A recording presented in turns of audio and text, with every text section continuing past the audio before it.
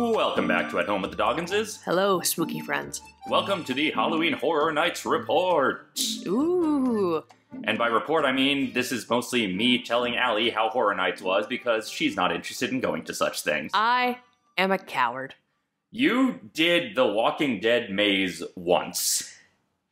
And yet, I am a coward, so... It was not your decision to do it. I did not make you do it. Friends who are unnamed who were in town convinced you to do it. Thanks, friends. Thanks, friends. One friend, singular, really, but, Oh, I don't mind blowing up K-Dog's spot entirely. Thank you, Kristen, for that. She insisted on you coming along as we did the Walking Dead maze.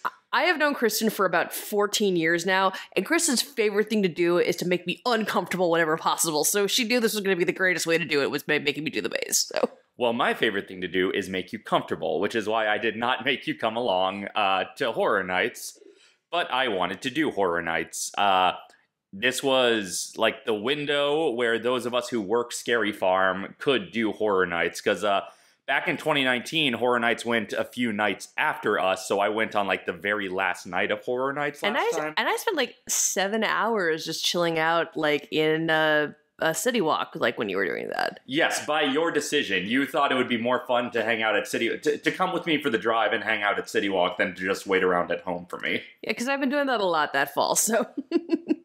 Yeah, every Knott's night you were hanging around at home for me, and you're like, no, this time I want to get out of the house, and City Walk is open. Yeah, I watched a half of a movie that day. It was great, so... Before complaining about the person in a seat near you. Yeah. That's a complicated story. Yeah. Well, this night, you actually had stuff you could do at home. This was last night.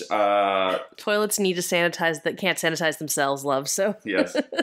So this was last night as we're recording this, Sunday the 12th, and I just woke up like 40 minutes ago, and it's currently 2:13 p.m. on Monday that we are recording this. But yes, this was our window for those of us who work Scary Farm to go to Horror Nights. So I went with Casey and with Chris Nebergall, and at the last second, at first, Chris's roommate and Land Before Time Land co-host Madeline was supposed to join us. Then it turned out she couldn't, and then at the last second, it turned out she could after all. So Madeline was able to join us, and we had a lovely time. Indeed. It always felt crowded, but it apparently wasn't super crowded because most lines were pretty short. It felt crowded, but not overwhelming. Mm-hmm. So first I get there, again, getting from Anaheim to Universal. I was originally thinking I'll go early in the day, just spend part of the day in the park, then go out to City Walk and come back for Horror Nights. I got there a little too late to really make any good time in the park, so I just hung out at City Walk, where I had a snack from Habit Burger, which thankfully has replaced Smash Burger. Hooray! Because I believe Smash Burger was what we ate in 2019 before Horror Nights, and boy was it underwhelming. It was undersalted, among other things. But Habit is a chain I very much enjoy. Yes. And also, what used to be Subway, it appears to be a Firehouse Subs going in there, and I am super on board for that. Mm-hmm. I love me some Firehouse Subs. City Walk is improving. Yes. Nature is healing. So I get there and I meet up with the rest of the gang. And because we bought our tickets online, we had early entry. So while Horror Nights officially opened at 7, we got in at 5:50. And there were only 3 things open for early entry. Naturally. Which were the Terror Tram, which seemed pointless to do during the daytime. Mm-hmm. And the 2 mazes in the lower lot. So we made our way to the lower lot. We inched our way downtown. Mm-hmm. We get down to the lower lot. The 2 mazes down there are The Exorcist and the Texas Chainsaw Massacre. Okay. The Exorcist, it has something like a 50-minute wait. Mm-hmm. Texas Chainsaw is posted at 15 minutes. So we're like, well, let's do Texas Chainsaw. Even with early entry, the Exorcist queue just, fills the fuck up. Mm-hmm. So we did Texas Chainsaw. Again, posted at 15-minute. It was more like about a 20-something minute wait, but still. Now, a thing that needs to be clarified is I have very little familiarity with most of the horror movies they drew from this year, or in fact, most horror movies. I'm not really a horror movie guy. Neither am I. I know The Exorcist. I don't remember if I've ever seen the full movie, but I'm familiar with The Exorcist. I mean, it was a tradition, because I'm from the area where The Exorcist was partially filmed, where you would just take, like, glamour shots by the stairs for, you know, for boredom purposes, basically. So I know The Exorcist, and I know I've heard of Texas Chainsaw Massacre, but I've never seen any of the movies. I don't even know, like, I know there have been multiple reboots, I'm pretty sure, but I do not know which Texas Chainsaw Massacre this was based on. I'm gonna guess the original, but I don't know. Again, I know nothing about Texas Chainsaw Massacre, so, like, I didn't have the lore was not, like, you know, a big part of your thing. I know there's a dude with a chainsaw, and he wears faces. And so I could point at the dude putting on a face and be like, that's the dude putting on a face. Mm-hmm. But even aside from just my lack of familiarity with the source material, this was kind of underwhelming, at least for the first maze of the night. Yeah. Like, the decor was fine, but it seemed underpopulated, and I do not know how much of that was because we were kind of in the back of, like, a group of teenagers, so, like, the characters were popping for them and then retreating to the shadows and we didn't see them much. Mm-hmm. And I don't know how much is just because it was, again, 6 p.m. and not everybody had shown up yet. And also, it's like, it seems to be a maze that they've done quite a lot before. I think every maze this year is a repeat or maybe a revision on an earlier idea. Like, I think this was, like, the greatest hits year was what they were doing, and I do not know how much of that was, like, COVID-related budget cuts. Mm-hmm. The one that I'm pretty sure was plainly a COVID-related budget cut is that one of the mazes this year was just reopening Walking Dead, which was a year-round maze, and then closed, and now they're just like, here, for Horror Nights you can do Walking Dead again. Well, you know, technically you could sort of say because it kind of ended once COVID sort of happened, it never really had, like, a closing ceremony, so you could have just said that it had just been on, like, hiatus for a little while. This might have been their way to say farewell to it. Yeah. But, like, all the signage is down for Walking Dead. Like, what used to be the Walking Dead entrance with the helicopter crashed up there is now part of the Secret Life of Pets land aesthetic. So that's like tonal distance right there. Just like exactly. So part of me wonders if the reason they closed Walking Dead was in part because it's like, well, this clashes with the nearby aesthetic of the land. And I'm just like, Universal, when the fuck have you ever cared about that before? Tonal whiplash. But yeah, Universal reopened Walking Dead for tonight only because I feel like it was a case of, oh, we never had a chance to actually take this apart. Yeah, we can just run it again. Yeah. Well, I did watch our good friend Theme Snark's video about ranking these year's mazes, and I think that it is going to be open for the whole the Horror Nights thing. Yes, it's going to be open for the run of Horror Nights, but I don't know if after that they're just going to be like, okay, now we finally take this apart and put in overflow seating for Starbucks or I don't know what. I mean, that big mood right there, overflow seating for Starbucks, so. Yeah. It is a personal insult to me.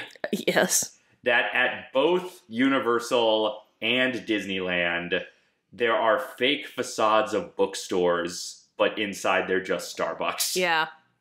As me, a lover of bookstores and veteran of Starbucks, that is a personal attack. And it's somebody who's a good chunk of their career was based inside of a bookstore where there was also a coffee shop to serve things, too. Like, it is a double slap of insult to you.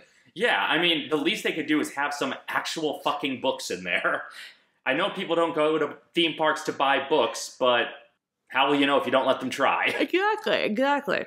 I mean, adult coloring books are a thing. You could totally, like, you know, sell a bunch of them there and have people, like, drink their frappuccinos as they're just, like, drawing mandalas or some shit like that. Even if you just sell, like, tie-in books to the park, like, even if it's really more of a bookstore the way, like, the way a DVD store has a book section, like, I don't know.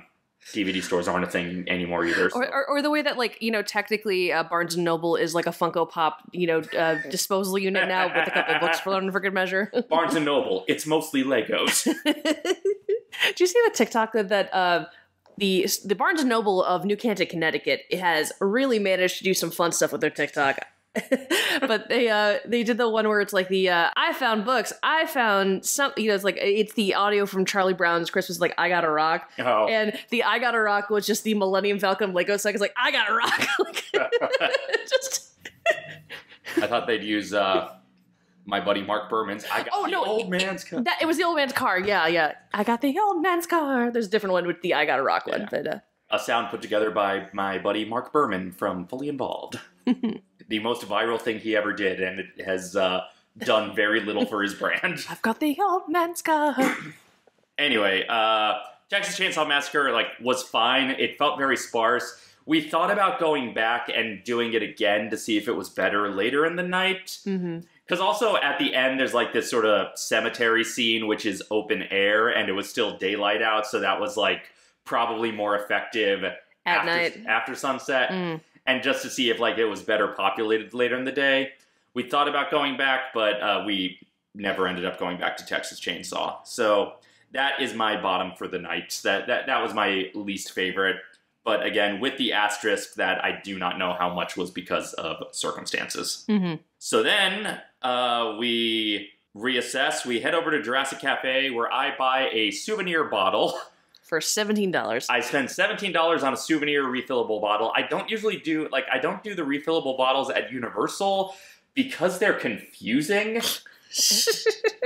Because it's it's not like the Knott's or Six Flags bottles where it's refills all year. It's you buy the bottle, and I'm not even sure if it's free refills that day or just dollar refills. And then on top of that, to use them again another day, you have to pay an additional $8 to reactivate them. That is so weird, man. On top of which, then you might still have to pay $1 for each refill. I'm not sure. It's just always so confusing. And it's annoying because it's the only way to take advantage of all the non-Springfield freestyle machines. Springfield, for the first couple of months, the freestyle machines were free refills for an hour for everybody. And I was like, that makes sense. And then they changed it to just one fill, and it's fuck that. And then I was like, oh, souvenir bottle, and it's confusing, and I do not understand how it works. Yeah. And I do not think I'm actually necessarily saving money on this unless I get 18 sodas every visit. Yeah, no bueno. So I bought the souvenir bottle. It was $17, but it was free refills all night. It was free refills until 4 a.m., the chip would tell me every time I put it on a freestyle machine. Okay. And I only refilled it twice. So I did not quite get my money. It was a big bottle that did not need to be refilled a lot, but not so much bigger. I think it was a 32 ounce, and usually you get a 20 ounce in the normal soda. So yeah. I probably did not get my money's worth out of it, but it's honestly a pretty sturdy bottle that I might just use. Yeah. It might be worth just to bring it back one of these days, just sort of figure out what the deal is with it. Oh, see if they can do the reactivation? Yeah. That's worth a try. But it's also sturdy. I mean, I'm pretty sure it's hand wash only, like souvenir bottles always are. Yeah. So it's probably less sturdy than it looks. But it's a solid bottle that is currently chilling in our fridge full of cream soda from my final refill of the night. Naturally. Hey everyone, Future Dave here with a little addendum. About an hour after we recorded this episode, I went to continue my cream soda in the souvenir cup, put the souvenir cup down on the corner of my desk while I was working on stuff, far away from my computer, left the room for a little bit, came back to find the cup on its side and just a giant puddle of cream soda all over my desk, with my computer right in the middle of it. Yay! I did not hear it tip over at all. It just decided to be on its side. So long story short, my computer is currently in the shop. Fortunately, when my former roommates and the rest of my friends chipped in for the laptop, they also chipped in for Apple Care Plus. So it's only going to cost about $300 to repair, but still, that is not fun.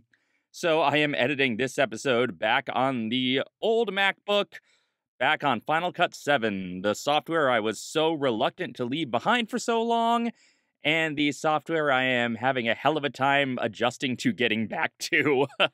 I mean, the actual commands are kind of like riding a bike, but the workflow is no longer as snappy as it once was, even when the computer was slow. I'm not as fast at it anymore. So, looking forward to my computer being back. I can definitively say the souvenir bottle was definitely not worth the money. Neither the almost $20 it originally cost, nor the almost $300 in damages it later incurred. But, maybe you'll get more use out of it than I will if you go. And now, back to the episode already in progress. So then, we do our bathroom breaks, we do our snack breaks, and we're like, okay, it is like 6:45 or so. We can do one of two things. We can either do Exorcist now, which still has a wildly long wait time, or we can go to the upper lot, which by the time we get up all the escalators, things will start to be open for real, and just go straight to things that have kind of short waits because we're early in their in them being open. So we decide to go to the upper lot. Now, longtime Hollywood Horror Nights aficionados may know that usually they do some mazes out on the New York street of the back lot. They were not doing that this year, which is a mixed blessing. It's like part of the thing, like to get there, you have to walk from the lower lot, like right past Transformers, past where Texas Chainsaw is this year. Texas Chainsaw this year is where Exorcist was last time they did Exorcist. So it was funny to just see it move across the street, basically. To get to the New York street lots, you have to walk a long fucking way, because you have to walk to the back lot from the lower lot. You have to walk under this tunnel where they usually have, like, chainsaw guys and loud EDM music and strobe lights playing, which is kind of a scare zone, but it's really just an annoyance. I can imagine, yeah. And you have to walk through all that to get to the New York streets, and they were not doing that this year. Instead, where they placed some overflow mazes this year was on the old Curious George lot from before they built the Curious George garage. Ooh, okay. And to get to that, you have to walk through Hogsmeade. And the big fence at the back of Wizarding World was open, and you could walk around, and it was like in the shadow of the other parking garage. And we were pointed out all the places you used to be able to easily sneak into the park without paying, but they've since clamped down on on that being feasible with the newer construction. But it used to be very easy, apparently in part because there's like 17 different businesses being operated on that property, because there's the theme park, there's the movie studio, there's production, there's mall operations for City Walk, and it's like, if somebody sees someone walking backstage, as long as they look confident, someone will, like, everyone else will just assume that person's probably supposed to be here. Yeah. But now that Harry Potter is there, it's a little harder to sneak in those areas. No, of course. So do not sue me, Universal, for spreading this information. I, myself, have never partaken in sneaking into a park for free because I am way too anxious a person to pull that kind of shit off. Your anxiety makes you a very honest boy, so. Exactly. I cannot tell a lie because my body will not allow me to. But anyway, in having the entry route be through Hogsmeade, that meant that this is the first time ever that Wizarding World was open during Horror Nights in the US. Because J.K. Rowling apparently was specifically not wanting it to be part of the Halloween event, because she's like, no, it's a family thing and your Halloween event is an adults thing. But I don't know if she relented on that or if Universal was just like, I think it's okay to not honor all of her wishes these days. Yeah. I have a feeling it's probably she relented because I'm sure they have a lot of very tight contracts and everything. But fully, yeah. But, you know, we were doing a hearty fuck you, J.K. Rowling, while we were walking through Hogsmeade. Mm-hmm. They did do a pretty cool nighttime projection thing on Hogwarts when we were coming back. Like, nice. Pretty cool, like, Deathly Hallows projections and stuff. So that was neat. But we walk over to the thing. The two mazes in this old George parking lot are Netflix's The Haunting of Hill House, and that is the full title of the maze. Netflix's The Haunting of Hill House. And that one, I believe, is a new one, because that one's only been in Florida before yes, now. I think that sort of came from Florida, because Haunting of Hill House is a more recent show. And then Curse of Pandora's Box, which is a rerun from 2019, which is the original maze they did, but it only was an original maze because I believe the story is they were designing a Hellraiser maze. Fun. And then at the very last second, they lost the rights to Hellraiser. So it's kind of a palette-swapped Hellraiser. Okay. Curse of Pandora's Box, which, so first we did Haunting of Hill House, and that one was about a 15-minute wait, give or take. Again, I have not seen Haunting of Hill House yet.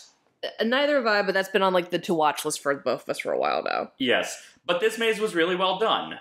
And those of us in our group who had seen the show were saying, yeah, they did a good job of doing the things from the show. Now, the Haunting of Hill House, I always forget, because there's the Haunting of Hill House, there's the House on Haunted Hill, which is different. Mm-hmm. And then, is The Haunting also The Haunting of Hill? Is that based on the same source material, or is The Haunting a different thing? The Haunting is a different thing. Okay, so there's The Haunting and The Haunting of Hill House. Here's the easy way to remember. The Haunting is the one that Vincent Price started in the 50s. That's been remade a few times. No, Vincent Price was in The House on Haunted Hill. Oh, The House on Haunted Hill. Yeah, that's the thing. I think The Haunting itself is a whole different. The Haunting was is a third genre. I know The Haunting was an older movie, which was then remade with Owen Wilson getting decapitated. Yes. Which is the joke everyone's going to now that he's been announced to be in the next Haunted Mansion movie. But of course, my go-to was, so now both of the stars of the 2002 remake of I Spy have been in the Haunted Mansion. I think that Haunting is a remake of The House on Haunted Hill. Not the House on Haunted Hill. The Haunting is a remake of the whatever involving Eleanor Crane. That's what the remake of that is. The Haunting 1963 film. Okay, it is based on The Haunting of Hill House. It is. Yeah. It is based on the book. So the Owen Wilson movie, that was the remake of that. That was the main basis for Scary Movie 2. That's always wild. Yeah. That one is an adaptation of the same source material as the Yeah, because that's the one with Catherine Zeta-Jones, right? Yes, that was the 1999 one. And then there was the 1963 one, which was cited as one of the main influences on the Haunted Mansion, the way that African Queen was an influence on the Jungle Cruise, which we either talked about recently or will talk about soon, depending on which order I edit these episodes in. But anyway, Haunting of Hill House. So I am passingly familiar with some of the iterations of The Haunting, but I have not read the book. I have not seen the Netflix show. From what, images I've seen from the Netflix show, they got the aesthetic down. There was an interesting thing, because again, LA County guidelines, there was an interesting thing where makeup characters were wearing just normal COVID face masks, which was a little bit of suspension of disbelief, but not any worse than when you just see emergency exit signs or maze attendants just standing there with flashlights waving you along. So, not a suspension of immersion any worse than you ever get in a maze, I thought. But it was amusing. But yeah, Haunting of Hill House, the maze was good. Then we went to Pandora's Box, which when we got in line, the wait time was posted at 50 minutes. But then as we were in line, we saw that the wait time had gone down to 15 minutes. There we go. It ended up being more like 20, but it was fine. And Pandora's Box is kind of a mishmash of ideas and mythologies. Because again, there's Pandora's Box, there's Medusa, there's general skeleton and zombie stuff. Yeah. It's kind of just a horror maze. And I enjoyed it. It wasn't particularly mind-blowing or anything, but I enjoyed it a lot. And it's got skeletons, it's got spider people. It's got fun stuff. So then we go out to the Universal Plaza area, where in the sort of plaza courtyard, they're doing a Dia de los Muertos thing. Oh, very cool. Where they've got, food and drinks, and also photo ops and character meet and greets with general Dia de los Muertos skeleton types. And they also had these two carts where they had these animatronic skeletons doing a back and forth. It was this boy skeleton at a cigar sales cart and a girl skeleton at a taco cart. And I could not tell if they were being live controlled or if it was pre-recorded. Mm-hmm. They did not interact with any of us, which made me think, like, they only talked to each other, which made me think it was like Tiki Room style pre-recorded. But from the, like, the performances sounded very live in the way that, like, the donkey puppet character, like the Shrek donkey does.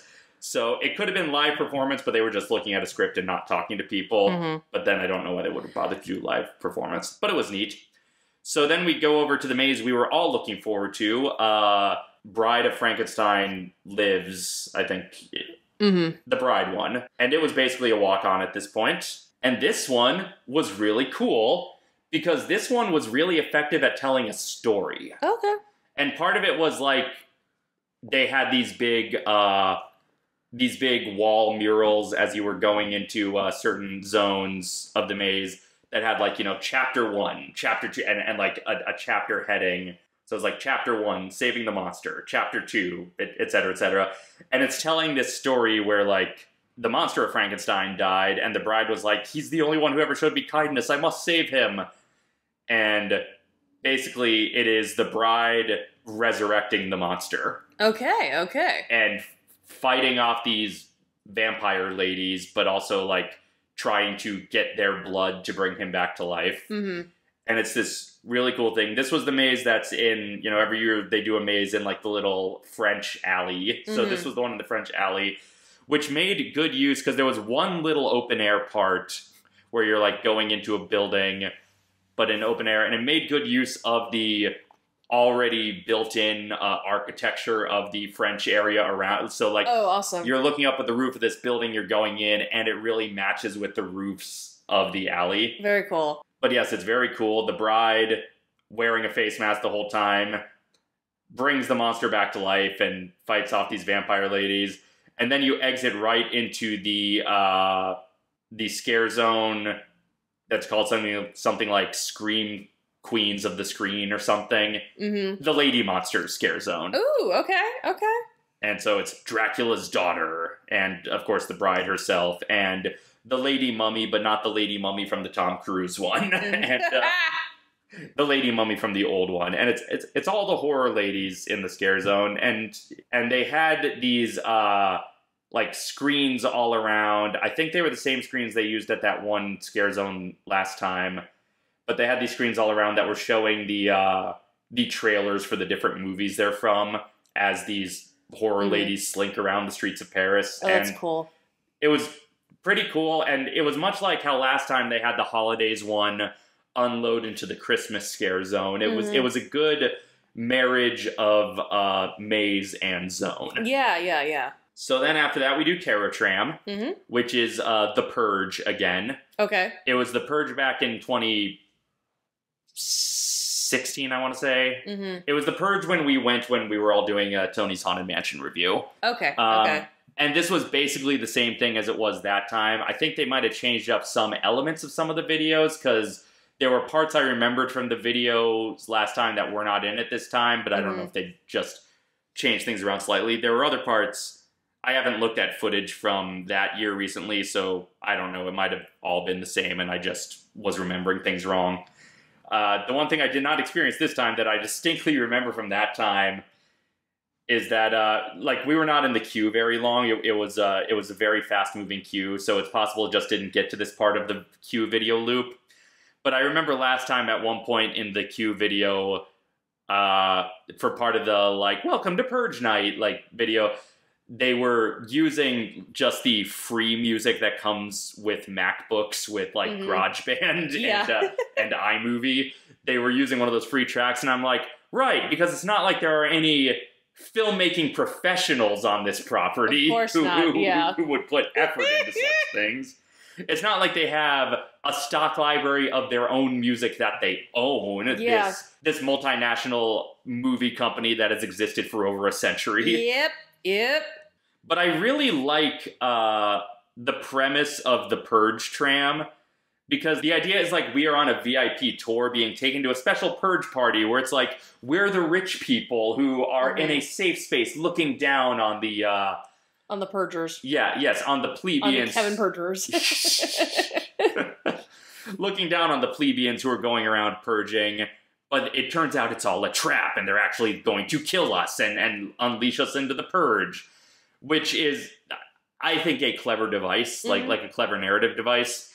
And so then they unload us, like, going around towards, like, they unleash us right before where the Grinch sets used to be. So now it's just a bunch of cars parked there. But then you walk around, like, the Bates Motel as purge people swing axes at you and stuff. Uh-huh. And you can, if you choose to wait in a separate line, stop to get a photo with Norman Bates on the steps of the Psycho house.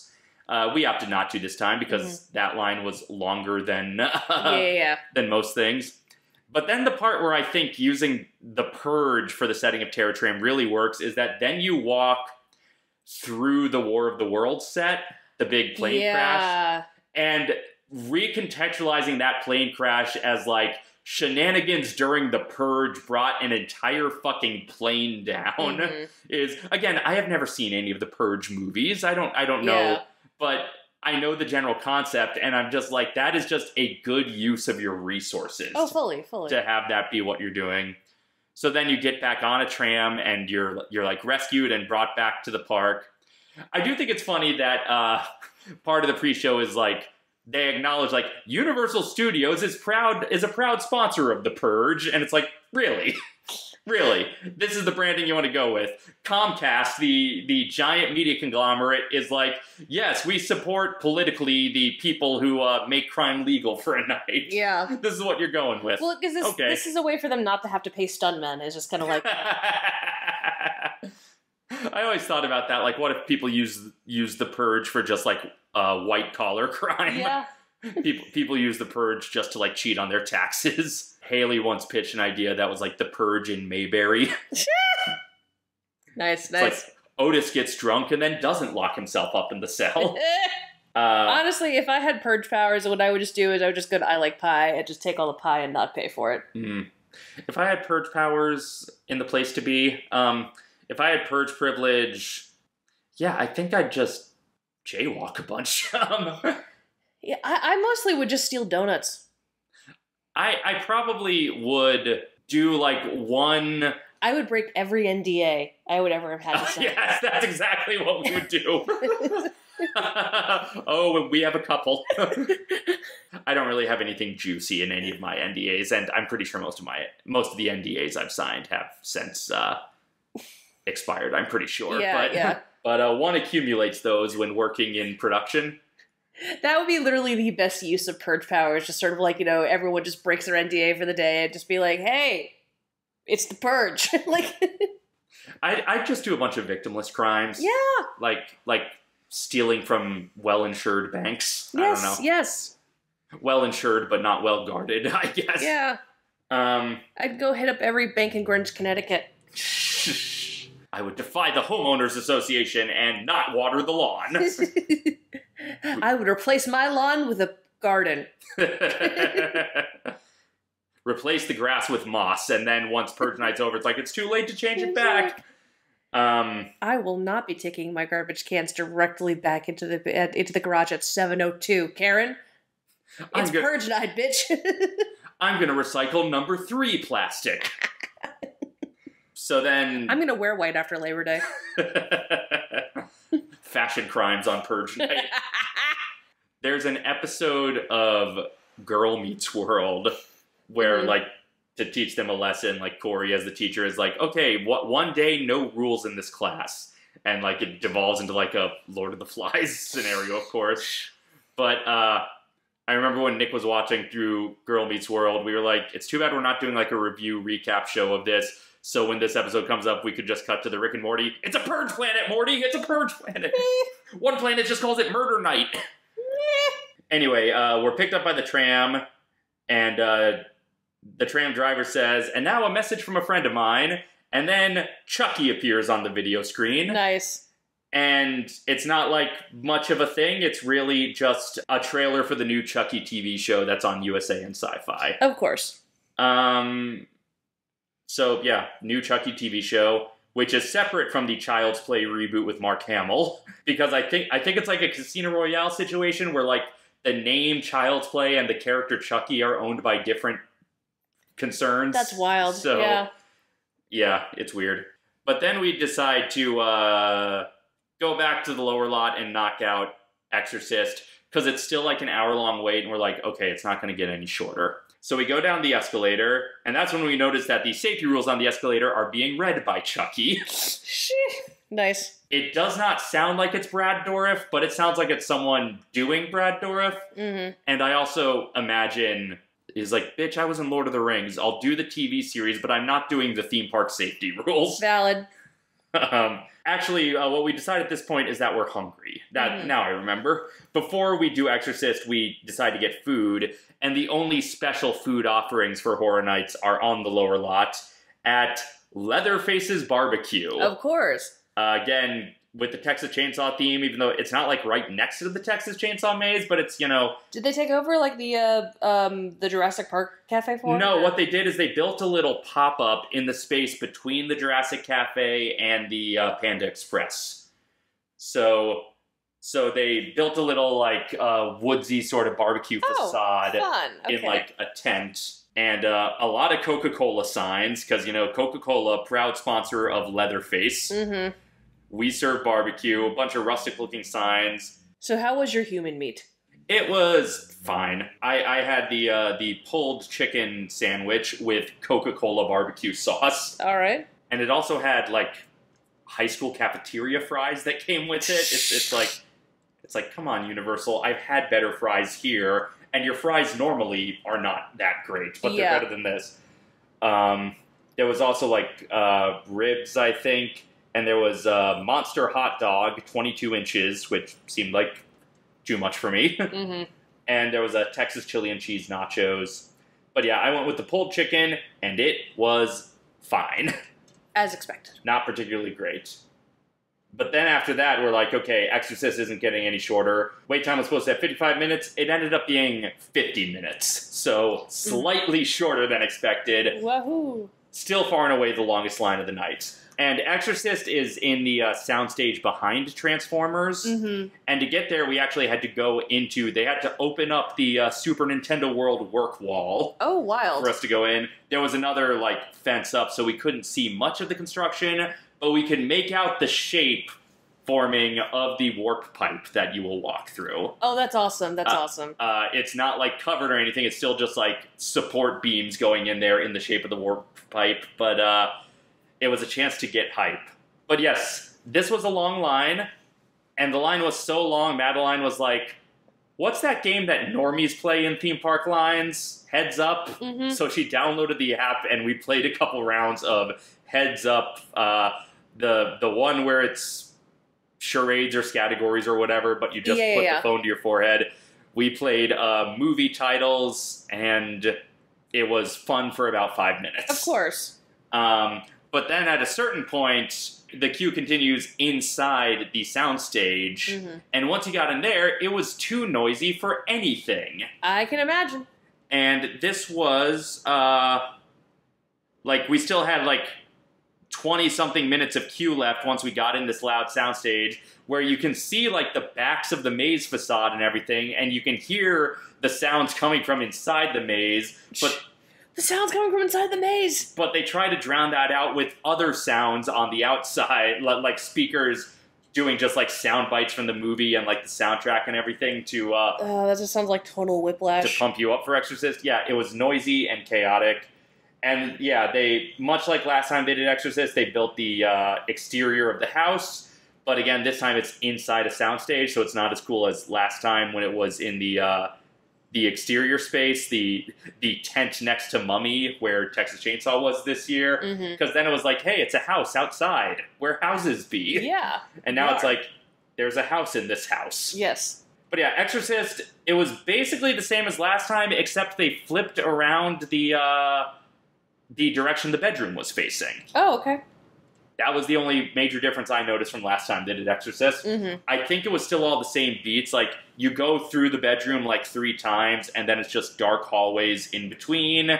And in those dark hallways, people just, like, dressed in black but wearing a Pazuzu mask will jump out at you. Okay. Which is more, like, conceptual, I guess. Like, Yeah. it's like, how do you do jump scares in The Exorcist? And it's like, I admire The Exorcist for trying to figure out how to do a maze from a movie that takes place basically in one room. Yeah, for sure. But we kind of came to the conclusion that The Exorcist would be more effective as, like, either a scene in, like, a greatest hits of horror maze, or as, like, an interactive, like, theater space or something. Yeah. Not something where you're walking around and keep walking. Like, it almost being like an escape room. Yeah, that could, like something like that. Because then you could brand in, like, that horror film escape room that's now has, I think, 2 sequels going on, and then just do that too, yeah. I mean, yeah. But yeah, it's like the first time you go through the room, Reagan's thrashing around on the bed, and then the other times it's like a mannequin of her in various positions, and like one time it's her doing the vomiting and they spray water at you because it's universal. Of course. And then like one time you come in the room and she's like, the mannequin is levitating above the bed. And at least one of the times the jump scare is the titular exorcist, the preacher there, who is like, I don't know if this was what the move was supposed to be, but this was the move this character did. He was like throwing the holy water at her, but doing the motions very rhythmically as if he was an animatronic, and then he just lurched toward us at a certain point. Nice. Which, no shame in the living statue move. I've pulled it myself many times. Indeed you have. So yeah, Exorcist, I admire its ambition more than I actually enjoy it. Mm-hmm. Its ambition in doing a maze, its ambition for crafting the sense of limited ambition. Yep. There was a film I watched recently on the Criterion channel that Dave didn't watch called Cruising. And a portion of this movie is based on one of the actors in The Exorcist, who was a radar technician in the film, but then it turned out that he was also like a mass serial killer as well that no one had known about. Oh, wow. Yeah, and it's like, it would be great to kind of have, like, connect this weird movie about BDSM murders from the 80s with The Exorcist by having, like, you follow the radar technician that just go slashing the throats of all these, like, leather daddies. Like, that's a way to make it interesting. That is a platform I'm going to be on now. Okay, that's a little bonus Untitled Criterion subseries within this Horror Nights recap. So yeah, Exorcist, definitely not worth the wait in line. But I mean, I'm glad we did it just because I'm glad we did everything. Yeah, of course. Sorry, Charlie. I know you have deep personal attachment to the Exorcist maze. So then we stopped to look at merch for a little bit. And we noticed that the bulk of the, like, Horror Nights merch, like Hollywood's, Universal Studios Hollywood branded merch, has 3 characters on it. The Monster of Frankenstein, the Bride of Frankenstein, and Chucky. Sure. Those 3 together at last. Hello, friends. This seemed odd to us because Chucky has no real presence at Horror Nights other than the commercial for his TV show and the voice on the Starway. I know in years past, sometimes they've done like an animatronic Chucky up on the balcony that's like radio controlled, where he's like insulting the guests and stuff, like, hey, you down there, blah, blah, blah. But they were not doing that this year. Chucky's only presence was commercials and safety rules that were done for cross-promotion. So putting Chucky front and center on the merch has some real putting Elmo on the DVD cover of Follow That Bird energy. Yeah.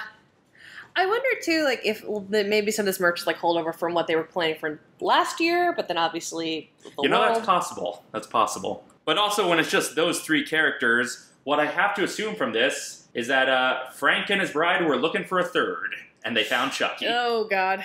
Oh, Lord. Yeah. A polyamorous monster triad. And I hope the 3 of them are very happy together. Me too. So then we go back to the upper lot. We do the final maze of the night, not counting Walking Dead, because that's not really a Horror Nights maze. It was just there for Horror Nights. Final maze of the night, Halloween 4, The Return of Michael Myers. I could not tell you if I've ever seen the movie Halloween 4 or not. I do not remember. I've seen bits and pieces of so many of the Halloween movies. We were having the debate in line. We were trying to remember which franchise has been rebooted, retconned, or soft rebooted more, Halloween or Terminator. I'm pretty sure it's neck and neck. Yeah, yeah. Because, like, every couple of years, it's like, here's a new Halloween that's completely new. Or, here's a new Halloween where only 1 and 2 are canon. Or, here's a new Halloween where none of them are canon. Or, here's a new Terminator. Like, look, we've made our 18th Terminator 3. This time we got it right. It's personal. So the queue for Halloween 4 is just going around behind the Waterworld bleachers. Of course. And then coming up through in front of the Waterworld bleachers. So we got a up-close and personal look at the Waterworld set. Cool, cool. And the maze is basically just in the Waterworld queue. That's where they were doing the maze. Okay. So Halloween 4, I thought was fine as a maze. It was a little repetitive in the sense that most of the characters are just Michael Myers. Yeah. But you kind of expect that. But it had more interesting sets to walk through than, again, Exorcist, where most of the characters were just kind of Pazuzu, but humanoid Pazuzu. Yeah, yeah, yeah. Like, you were walking through the houses and everything, and yeah, I thought Halloween 4 was pretty neat. I think the others didn't like it quite as much as I did, but yeah, my bottom for the night was still Texas Chainsaw. Again, if we had given it another chance, maybe it would have gone up in the rankings. Mm-hmm. But we decided to do Bride one last time. Now it actually has a line, because I guess word of mouth has gotten out that this is a good one. Yeah, yeah, yeah. And yeah, we do Bride one last time. It's still very good, but the first room is like the bride, like sort of mourning over the monster's dead body, and like before she drags him away. And I happened to be walking by, I guess, right as there was a changing of the guard, and like the bride was like shuffling away backstage. And and again, no shame in that. I know these things are hard to do. Yeah, yeah, yeah. I'm on that side of it a lot, and I will be soon. Come check out Pumpkin Eater. By the time you're hearing this, Scary Farm has already started, so come see me in Pumpkin Eater. I will be a pumpkin scraper. You know, that clear concept that you will immediately recognize when you see me. Go roast my husband in Pumpkin Eater, please. Do not physically touch me. But we do Bride one last time. It's still great. And then, like, everyone's starting to call it a night. Chris and Madeline go home. Casey wants to go get one more thing of merch, so she goes off, and I'm like, I'm gonna get one more refill. And then at the last minute, I start thinking, you know, I should do Walking Dead one last time, not because I have particular love for Walking Dead, the attraction, but largely just to get one last chance for an extra pass at B-roll in case I need alternate takes for the Blitz Travifornia. Of course, darling. So I'm like, what's the difference? I'll do Walking Dead one more time. The wait time was posted at 35 minutes. I was through the entire maze in 10 minutes. No shock there. So the wait time exaggerated. And that was with, like, stopping in the queue and letting people go ahead of me to get extra close-ups of B-roll. In the queue, there was something I've never seen before, and I don't know if this has always been there and I just missed it, or if they were only doing this for horror nights. Mm-hmm. When you're in the hospital, like right before the maze proper starts, they had a video screen there with like a guy doing like a video feed. It's like, hey, the hospital's no longer safe. Come to the prison. We've got food and everything. You know, you're going to come to the prison. But here's the rules for safety. No flash photography. That'll attract the zombies. And it was like doing all the safety rules, but actually having in-universe explanations for them. Yeah, yeah, yeah. And it's like, do not touch the zombies. That's a surefire way to die. and it's like, yeah. I don't know if that video has always been part of this, because I've never seen it before. Yeah, I don't remember seeing it the one time I went. So. But I also don't know if that's just because every other time I've done it when it's a walk-on, and I'm not waiting in the queue long enough to see the to see the pre-show video. But if that's always been there, I will look up information to find out if that's always been there, and if it has been, I will add a bit in the Blitz Travifornia where I do a little riffing on that. Sounds good. But But yeah, Walking Dead, it's still Walking Dead. It's still exactly the same. It's still fine. The one thing that was different that I noticed this time is there are a couple of human soldiers in the maze who are like, you know, shooting off zombies. And I noticed that the human soldiers were wearing rubber masks of human faces, presumably so they could wear their COVID safety masks under those. Nice. I don't think I would have noticed this if I wasn't looking for it, because, you know, the human soldiers are far away enough. But I was like, that's definitely not your real face. And you're not wearing a mask. So that was one workaround that this maze tried and no others did. Cool. I wonder how much of that was because of like some contract with AMC where they're like, you got to make everything look real. You can't break the immersion. Or, Yeah. I don't know. Or if it was just like the leads of this maze thought of it and the leads of the others didn't. Mm-hmm. I don't know. But then I head on home. I get home at some ungodly hour. I go to sleep. I wake up. I go back to sleep. I wake up. I eat 2 slices of pizza, and we start recording this. Indeed. So, yeah, final verdict. Horror Nights was a lot of fun this year. It was fun. It was fun to go with friends. It was fun to do. Glad we got to do it. I would not recommend it to you, honey, because I know you would not enjoy it, but, I had a very, very chill evening, you know, cleaning the bathroom and rewatching all of British Bake Off while you were gone, so I have nothing to complain about. honestly, that also sounds very fun. Yeah. I do recommend looking up walkthroughs of the Bride of Frankenstein. Oh, which I will do, because, like, Yes. I really enjoy watching the walkthroughs, because those are a way for me to get, you know, enjoy it without actually having to be there, but you yeah. can see all the theming and the aesthetics without the risk of personal space violation. Yeah, exactly. So yeah, Horror Nights, lots of fun. Mhm. And Texas Chainsaw is probably better most of the time than it was when I experienced it. Mm-hmm. And maybe it would have been better if I had any familiarity with the source material. But now the time comes for me to go headfirst into being a character myself. Yeah. So by the time you're hearing this, I am hard at work at Scary Farm. Come on down to Pumpkin Eater, where I will scrape pumpkin in front of you. And I will probably be getting tacos from the vegan restaurant nearby, just, you know, posting a glass in your honor. Exactly, exactly. We both have our Halloween traditions. There we go. And until next time, this has been At Home with the Dogganses. Later days, y'all. Later days.